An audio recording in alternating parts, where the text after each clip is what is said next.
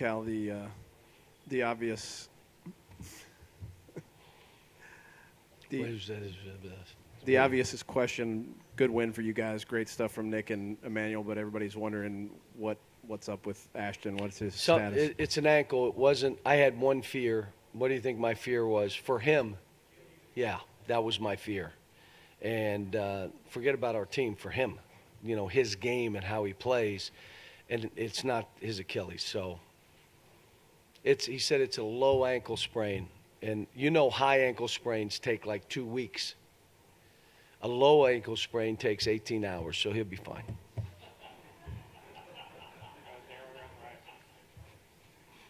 John, 2 consecutive good performances by Nick. Are you ever comfortable saying a player has punched through and this is who they are from now on? Well, here's the problem.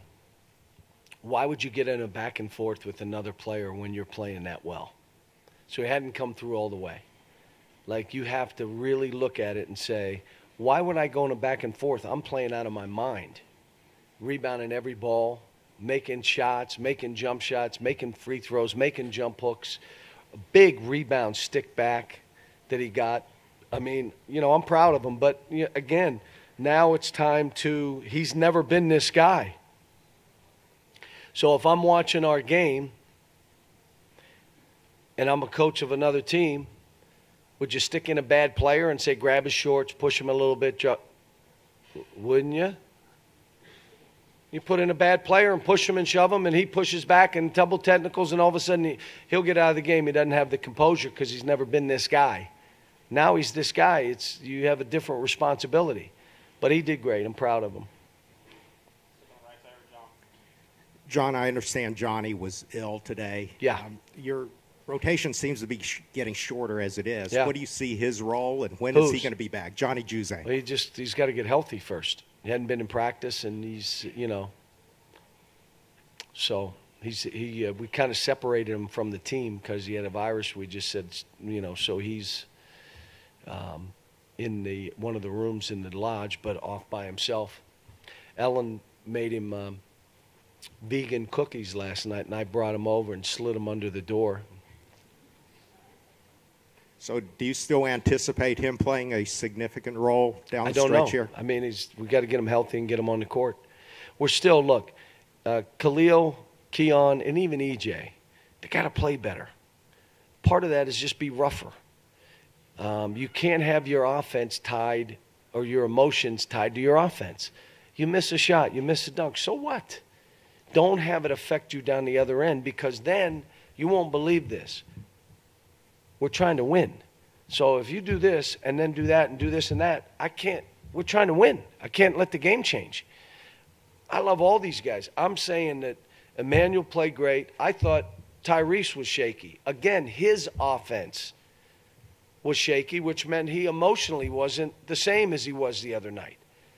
All these young kids, their offense gets their emotions either up or down. You can't be that guy, because then you're like this the whole season. You got to be whether I make it. How about a guy passes me up? I had 3 shots and I didn't get him. So what? I'll go get an offensive rebound. I'm going to go block a ball. I'm going to go make a rough play and come up with I'm going to dive. How about this? Crazy thought. I'm going to take a charge. I'm going to do something to help my team. We're not there yet.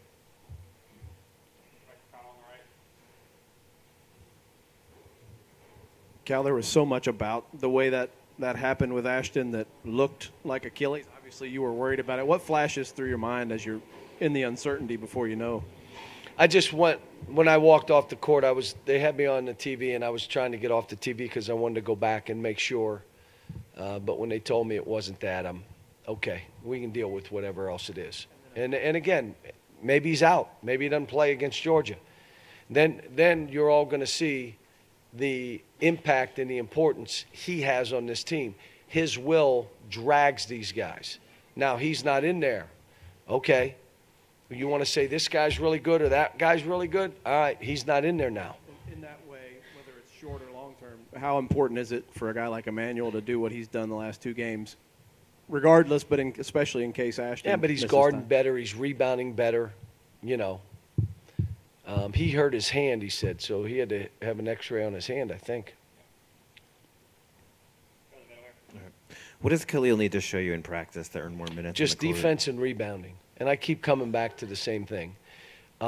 If you're defending and rebounding, we can leave you in the game. And he's just got to get a better feel for it. It's all new to him. And it's Keon's the same way.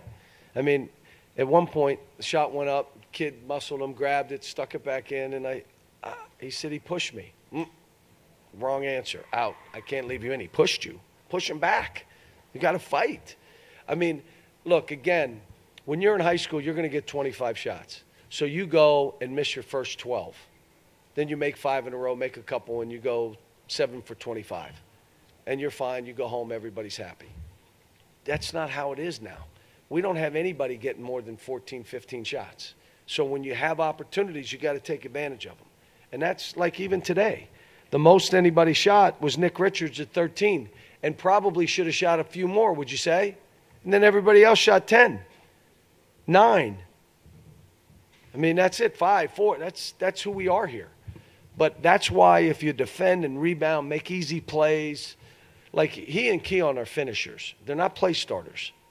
The play starters are Tyrese, Ashton, and Emmanuel. Those two finish, make baskets. We'll throw it to you, make a basket, one dribble, pull up. You don't have a basket, pitch it, cut, bang, we'll come back at you, make shots, make baskets. But they're learning. This is a process. He had a great workout today in the gym this morning. It was a voluntary workout today, so they could come in from 9 to 9:30 on their own. So Khalil came in and Nate came in. The other guys came at 9:30 and we walked through. The game was too early, 2 o'clock game. And he had a great workout. Let me just say this. That you do that every day. It may not change things for a week or 2 weeks or 3 weeks or a month. It may take 2 months. It may take 3 months. But you can't get away from what it takes to master my craft. What do I want to do in the game? Then you got to be able to master that so that when I do it in the game, I can do it. I'm not turning it over. I know it. The point of being able to stay in the game, and I'm telling all of them. Last game we played Louisville. What did I tell my team? Whoever could guard. Who? Nora. Which guy? Nora. Whoever could guard Nora was staying in the game. Those two had their chances. The guy that went in and guarded him the best, Emmanuel Quickly. So I left him in. You won't believe this. We're trying to win. Coach, do you have any early takes on Georgia? Have you watched any? I haven't watched them at all. I know they beat Memphis today in Memphis, which is a great win. Knowing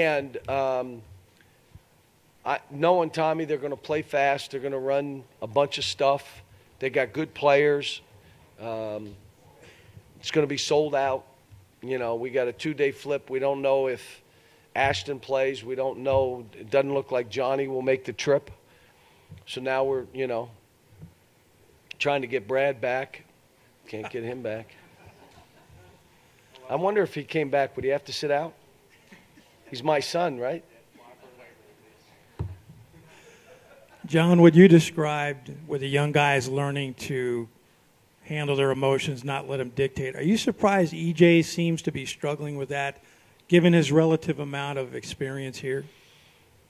Yeah, but this is all new, and he's going to be fine. And I tried to tell him, be what Anthony Davis was in the national championship game. At halftime, he walked in, I can't make a shot. I'm going to block shots and rebound every ball I can get, and I'm going to fly up and down this court and help all you on defense. But I can't make a shot. He ended up going 1 for 10 for the game. Never changed his emotion. And he was the outstanding player of the game, going 1 for 10. Be that guy. But here's the problem. That's really hard. It's easier, just get me some jump shots. That is that fight. And I keep telling him, just be that guy. The offense will come because he's working on it. He's getting better. He's conditioning better. It just doesn't happen when your timetable says. The question will be when you're working, can you keep working until it hits? And that's hard because these kids hear stuff. They got all the clutter telling them how to play. They go to get a haircut. The guy tells them, you should just shoot every ball. I don't know why you listen to anybody. You should just shoot. I mean, then they got to deal with all that. It's part of it. But we got great kids. I said this after. Last game, the guy that cheered hardest for our win was Khalil. And I looked over because I wanted to see the bench. And he went nuts. He was so happy. And he only played 2 minutes. It shows what kind of kid he is. Now we got to get him to break through. With us still winning. But he's getting closer. John, you've been talking for weeks about fight and finish. Is there anything tangible to be learned by your guys? And have you talked to your guys about what the football team just accomplished? We didn't, but they know how I feel because I've talked to them before. And Lynn has a will to win. And he dragged everybody. Now, everybody did their job. The staff, Mark and I talked back and forth. I told him, amazing job that he's done with this program. Think about what he's done here. It's amazing. But he had Lynn Bowden, who willed them. Who thought they were going to throw that ball? And if you thought it, you should have been drug tested, okay? And that kid threw that. He wanted to throw it. He's like, I want to be that guy. How about this one, guys? He even played in the game. Why would he have played in the game? Because he cares about the university. He cares about the program. He cared about his teammates. And they all followed him. And that will to win, just think when you have a bunch of guys. That's when you win national titles. Michael Kidd. You know what I'm saying?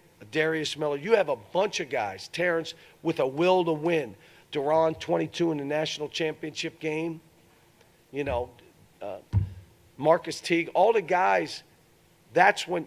But when you have one, it's harder to kind of break through because you're going to lose some games where he can't do it himself. And for us, we learned from Ohio State. It's a 2-point game in anybody's ball game with 4 minutes to go. We turn it over 3 times, take 2 bad shots, and they take great shots. They were a veteran team. They did it. We didn't. You get beat.